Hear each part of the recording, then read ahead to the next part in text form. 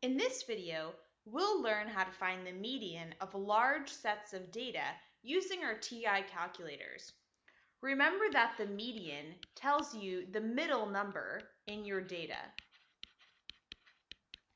It's one of the measures of central tendency and can give you some good information about how your data trends. Let's start by looking at a specific example of a set of data. Let's suppose these are the average high temperatures for some city in July, and we want to figure out the median of these temperatures. So one way to do that would be to use your calculator. So go into the Stat menu and edit so that you can see all of your lists. If any of your lists are filled, you want to clear those out first. We're just going to use one list and input all of our temperatures. So start with 75, 73, and so on. And you don't need to worry about reordering the numbers before you enter it in. The calculator can actually resort the numbers into order if you want, but you can also compute the median without having to do that. The calculator can do that for you. Now I've entered in all of the data. If you want to figure out the median, go back to Stat and go over to Calc for one variable stats and click Enter.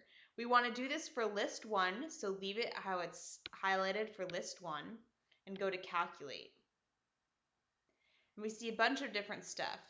The very first statistic is the mean. We also can see the sum of all the numbers and some other information. N tells us how many numbers we had. There were 31. If we scroll down, we see the minimum number and some other information. But what we're focused on is the median, which is MED is 82. So the median was 82 degrees. And the calculator could help us figure that out without us having to resort all of these numbers into order from smallest to largest and then look for the middle number. This is especially helpful if you want to figure out multiple different statistics about the same set of data. For example, the mean, the median, and other information, because the calculator does it all for you at once. It can save you a lot of time. It's also nice for large sets of data because you don't have to reorder it. And again, if you want to do multiple statistics on the same set of data, it can save the data for you in your calculator. So this time we found that the median was 82.